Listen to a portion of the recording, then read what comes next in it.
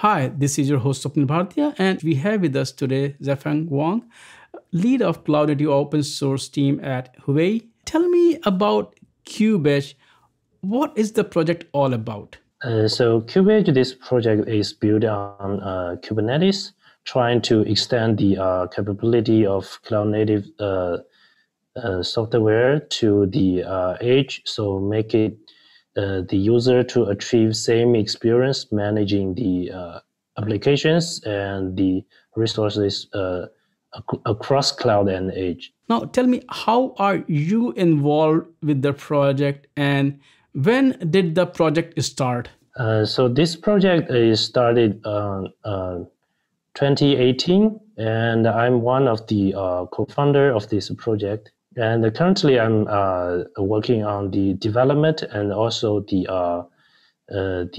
community governance. Yeah. So you are at Huawei, but are you also involved with CNCF?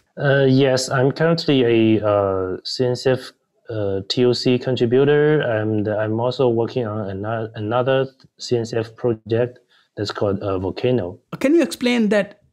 What problem that you saw in the space and at Huawei that you created this project? So we know that Kubernetes was actually designed for the environment in data center, while when we're trying to build applications running on the edge, the network it may be limited because especially when it's coordinating with the cloud, because the middle is the internet. The network may not be stable, and it also the edge devices may be located in a private network or behind a firewall, and also the edge resources are very limited.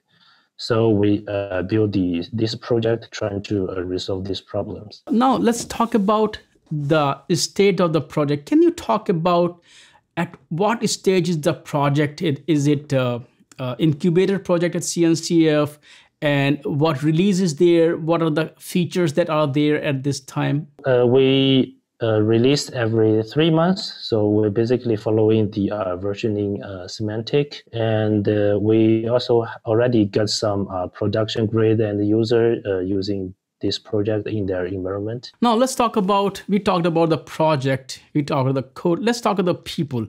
Can you tell me what kind of diversity, can you tell me what kind of community is there around KubeEdge? Of course, the project came from Huawei, but are there other companies involved?